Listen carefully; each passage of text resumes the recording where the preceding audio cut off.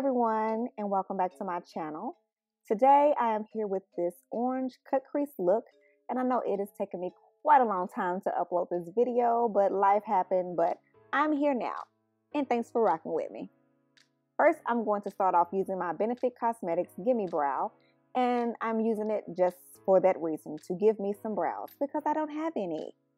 And then I'm going to take my Anastasia Beverly Hills Dip Brow Pomade just to shape my brows and to fill them in.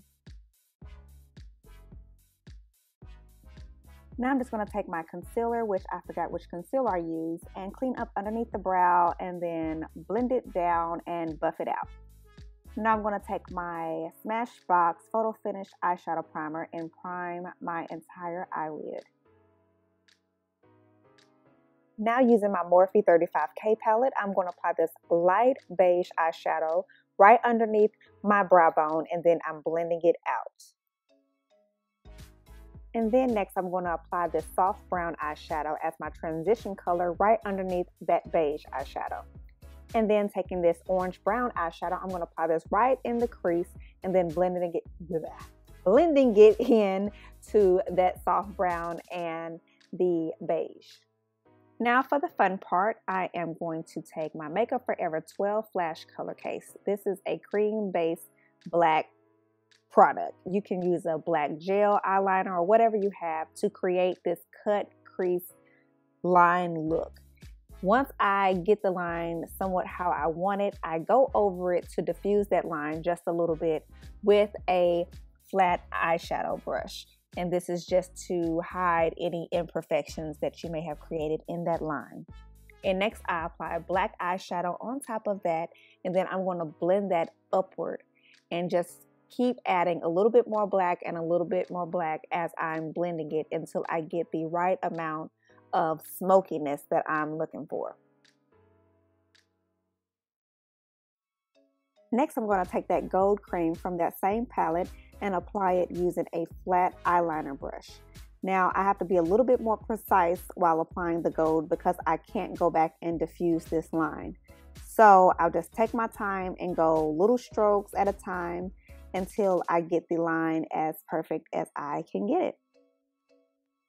Next, I'm taking Copper Sparkle Pigment by MAC, and I'm just going to apply this right onto my lid underneath that gold line. For some reason, I got too far into the mirror and out of frame. So we're fast forwarding and I'm already on to the next eye.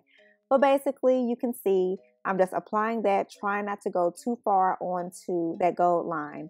But I did a little bit, so I just touched up that gold a little bit more.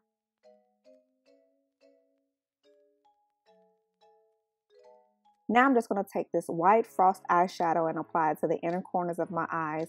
And then I'm going to line my upper lid using a NYX liquid eyeliner.